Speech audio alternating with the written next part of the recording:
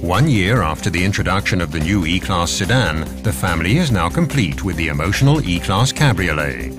Plenty of room for 4 people with a sophisticated passenger protection system with optional headbags in the rear reveal the Cabriolet's high standards.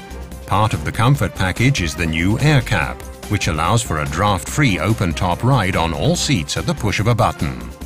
The 2-door open top will be in showrooms in the spring of 2010. To begin with, 7 diesel and gasoline engines are available from 125 to 285 kilowatts.